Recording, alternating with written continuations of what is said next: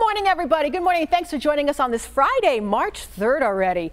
I'll have you know that March is also National Nutrition Month, the perfect time of year to remind everybody about the need to make healthy food choices. So joining us this morning with some nutritious tips is registered dietitian Frances Largeman Roth, seen on many network shows, as well as being a best-selling author of the book that you probably may know, Eating in Color. And may we say, Frances is from Salamanca, so a hometown girl done good. Hi, Frances, how are you?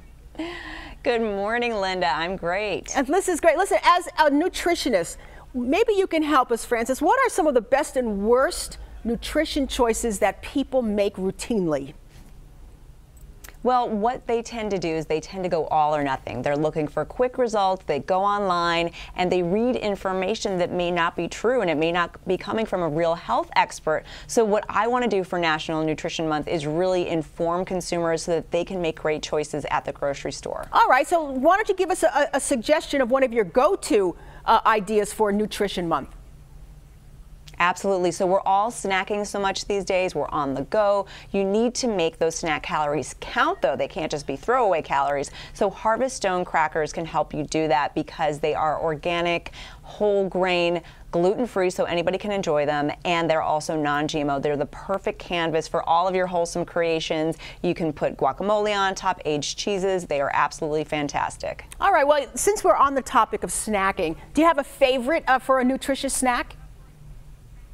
Well, I like to snack on fruit because I want to get more color into my diet. With my book, Eating in Color, I did show people how they can do that. And this month, I'm talking about purple, and Welch's 100% grape juice made from the dark Concord grapes is a great way to do that. So you're getting the delicious flavor of the Concord grape and the heart-healthy benefits of the polyphenols that are in that grape. So similar benefits to red wine, but of course, everybody can enjoy grape juice. And you know, another hometown food, you know, we're pretty thrilled that Absolutely. we grow a lot of those grapes right here in Western New York. All right, well, we're on the go all the time, Frances. What about on-the-go food options?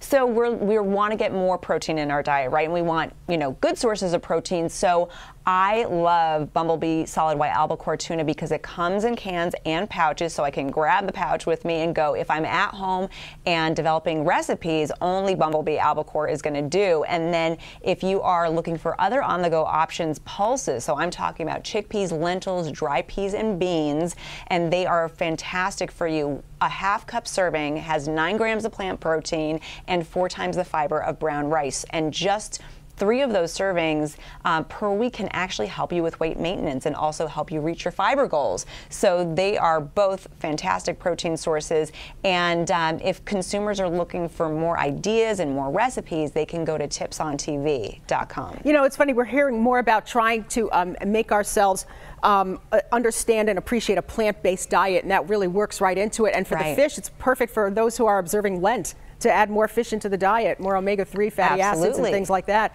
What about, Frances, some foods that we really think are healthy but are not? Well, a lot of people are still stuck in the fat-free mentality, and so they are still buying options that are fat-free and low-cal.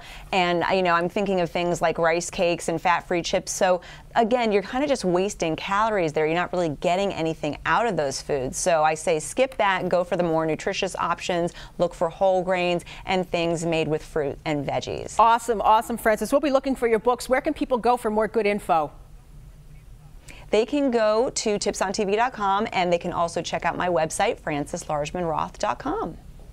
Awesome. Frances, thank you so much, and come on home and visit, okay? That's Frances Largeman Roth. You see her on a lot of morning shows, and she knows what she's talking about when it comes to nutrition. So we'll have more about that later in our show, too. Okay, well, I got to tell you, we've got some cold days ahead, and a lot of folks woke up to even whiteouts this morning with some snow. What do you say we check your 7 first alert forecast? Because we probably will see on and off snow showers for different people at different times for the next couple of days. And that's because today and tomorrow, temperatures stay so cold, down to 27 for today. I should say up to, and that's all we're going to get. And then for tomorrow, after we come back up from the tea